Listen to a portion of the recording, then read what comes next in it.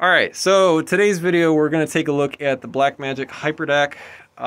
Let's see, this is the, what is this? HyperDeck Studio Mini. So the problem that we're having is if we hit record, it's recording, it's got a good SD card in it, we're rolling. If you do a format change in the middle of a recording, so for example, we had a camera that was intermittent and for whatever reason, it would change the format down the line, I guess, but everything's going through the Blackmagic switcher. So, mini recorder, what I'm going to do just to test this, we're going to go from 1080p to 1080i. So we do the format change, and we can see here that it's going to switch. There we go. So it's going to say no signal, and then it's going to come back and it's going to stop by itself. So now we're at 60i.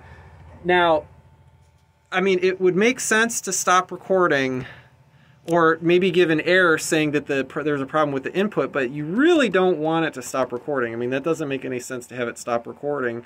So anyway, so what we're having to do now is we're actually going through a decimeter and we're changing it so that it's going to be making sure that the scaling never changes. So there, we're going through the scaler now.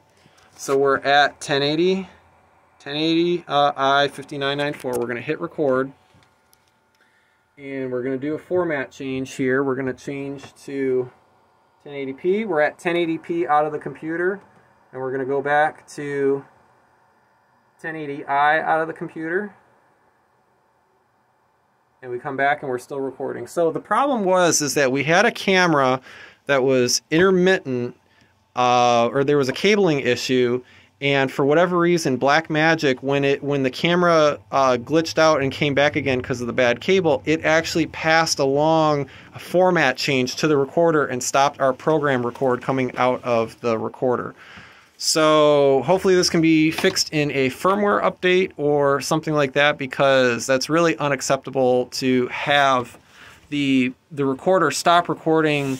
If there's a format change, it would be okay to have an error. It would be okay to even record a blank screen temporarily. And we do know that if you disconnect the SDI input, if you get a no signal, it'll still continue to record if you have that issue. And then I'm going to reconnect, and we're still recording. Now, for example, a Aja Key Pro. And I tested this last night.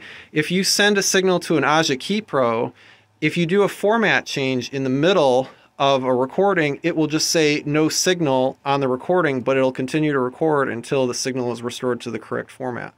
So hopefully this was helpful. If you're trying to use one of these recorders and you have the recorder stop working for whatever reason or stop recording, it's more than likely not your SD card. It's more than likely that something happened with your format coming in. Thanks for watching.